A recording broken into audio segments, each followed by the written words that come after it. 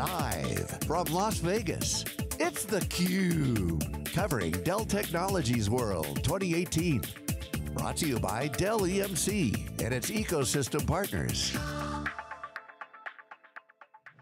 Welcome back to theCUBE. We are live on day one in Las Vegas of Dell Technologies World. I'm Lisa Martin with Dave Vellante, and we have a couple guests joining us now. We've got Ruya Barrett, the VP of Product Marketing for Data Protection at Dell EMC. Welcome back to theCUBE. Thank you. And we've also got Kerry, KJ Johnson right. from FieldCore. You are a Senior Systems Engineer. Welcome, KJ. Thank you very much. So KJ, we'll start with you. Tell us a little bit about FieldCore. I know you're a GE company, but what is it about FieldCore that you guys do that makes you unique, and how are you working with Dell EMC? Okay, so FieldCore is a global service provider in the power services sector. Our customers are governments and large countries. We service and build power plants all over the world. We're in the power generation business. So anything that generates power, that could be wind, it could be water, it could be traditional oil and gas, it could be nuclear.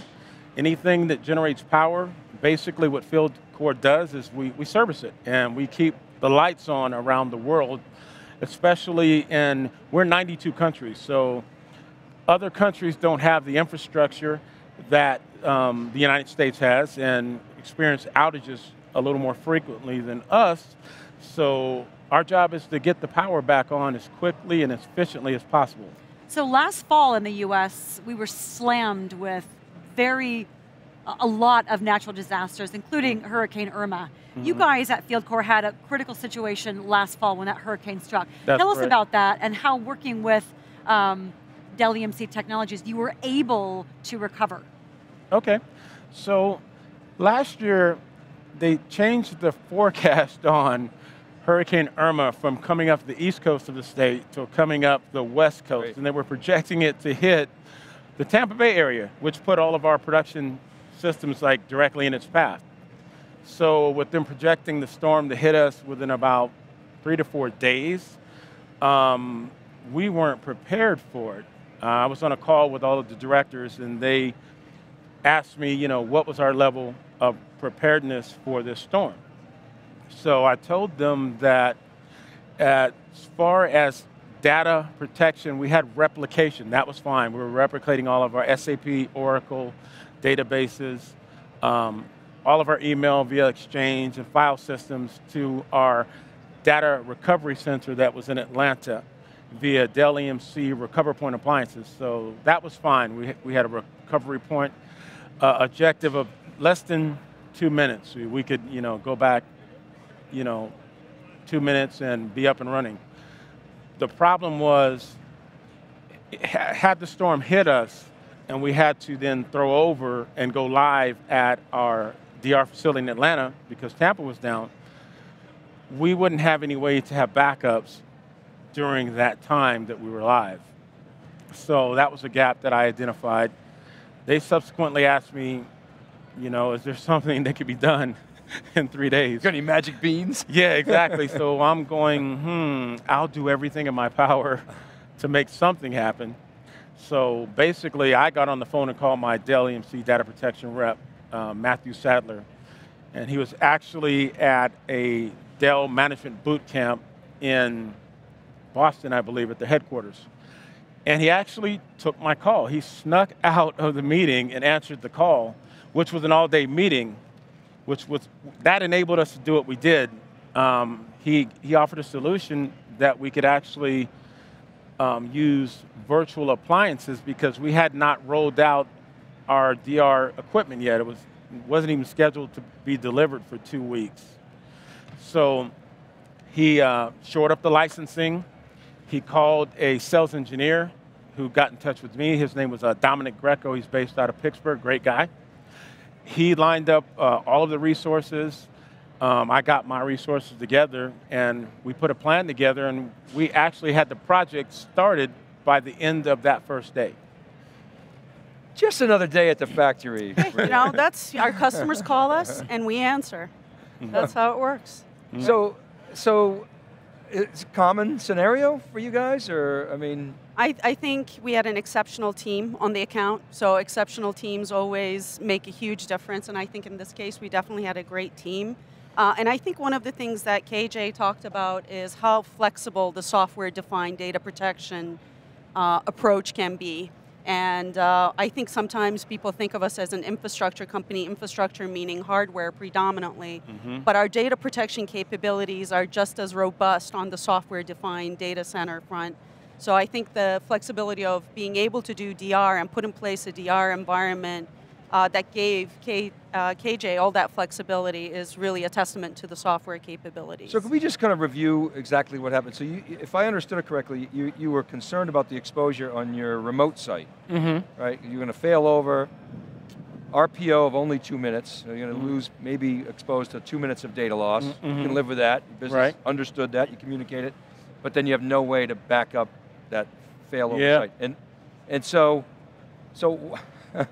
the team came in and what, you accelerated a DR project that was sort of in the pipeline, or? Exactly. We had hardware that was scheduled to be delivered to Atlanta and be deployed within 2 weeks, but we didn't have the 2 weeks. 3 days. So our DR facility was still running on a legacy product, and that wouldn't work for us because all of our production data was backed up to data domain, and it's not interoperable. So we went with the virtual appliances, and we deployed a virtual data domain, a virtual Avamar appliance running Dell EMC data protection software suite, and an NDMP accelerator. I always have trouble with that one, for our file systems. And by the end of the day, they were deployed, and we were already starting the replication. So, in this situation, do you fail over proactively, or you just wait for the disaster to hit? What's the? Well, the thing was just to be prepared. So the storm was projected to hit Saturday. Day 2 was Thursday, and we convened a conference call, an indefinite conference call. That means I was going to be on it. All of Dell EMC's people were going to be on it until either we finished or the storm blew us away. So we monitored the replication all Thursday, and by like 6:45 that evening, all of the data had replicated over to the DR. And the next day, the office had closed early so people could go home and hunker down for the storm, look after their families and their property. And we kept the call going from home, but the data had finished by that evening, and the storm started coming around midnight that evening on Saturday. So fortunately, the storm only hit us as a weak Category 1, so we never even had to throw over to it, but had it hit us at a Category 3, we would have been very much in trouble had we weren't able to accomplish that. So I wanted to get an idea, KJ, in terms of what is the business impact that you've been able to achieve? You've obviously had to accelerate this part of your security transformation, which you were able to do. What's the business impact that your bosses and their bosses and the C-suite at FieldCore have seen as a result of being able to have the agility with Dell EMC to implement this so quickly? Well, some of the things that came into play with the setup that we had with Dell EMC, one was the data protection suite encompasses like everything. Hardware, software, licensing, replication, it's all one suite of things. It's not nickel and dime or add-ons or bolt-ons, it's one full protection suite. So the package that we had, Matt said, you already have this package. You know, there's nothing to buy. There was no charge for any of the resources rolling it out because we were on what's called a utility mode of billing. And it's basically, it's like instead of a CapEx expenditure where we buy hardware, we don't buy anything. They bring it out for free, they install it for free. As soon as we start backing up, okay, how much deduplicated data do you have on a data domain? We'll bill you for it. And they send us a bill every month. So that helped us out. And you know the data domain efficiency quotient is just through the roof. It's one of the best platforms for dedupe. So it really helps our customers, especially when you're talking about a utility-based model as well, that efficiency, that architecture, that really brings that to bear. What do you call this utility model? This utility, it's the utility model. Yeah, it's just one of our consumption models. It's the flexible consumption models that we offer across data protection software as well as our platforms. So it's a pay by the drink? Yeah, absolutely. Now, I'm interested in the ripple effects. And I don't know your business well enough, but it sounds like not only were you covered, but had a Category 3 hit, your customers, there would have been a ripple effect to your customers around the world, 92 countries, I think you said. Is that right, or is this not a real-time business? Well, our users, the vast majority of them are field technicians. They're field service guys. Oh. They work on turbines. They work on boilers. They work on nuclear plants. They're out in the field. They work on windmills. So they're not very technical people, but all of the laptops that they carry and hook up to this equipment feeds equipment into our systems, and our systems can't go down. So the impact would have been pretty great had our systems been offline for any amount of time, because when you're global, you know, there's really no good time to be down, you know. When I'm sleeping, there's people busting their butts in other countries in, you know, middle of production hours, so. So last question here, Ruya, to you. On this theme of Dell Technologies world of make it real. Yep. KJ, you've done a great job articulating how you've been leveraging your partnership as well as the technology to make your security transformation a reality. Ruya, last question to you is, there was a recent ESG study on IT maturity. Can you share with us some of the impacts there that you've seen and how it kind of relates to FieldCore in there? Absolutely, be happy to. So we just recently unveiled a study we did with ESG where we surveyed 4,000 customers, IT professionals over 16 countries, and it really had to do with the IT transformation maturity curve and their adoption. And one of the things that was really interesting is customer feedback was that transformed companies that have gone through this massive IT transformation are perceived to be 16 times more innovative, be 2.5 times more competitive, perceived as being 2.5 times more competitive,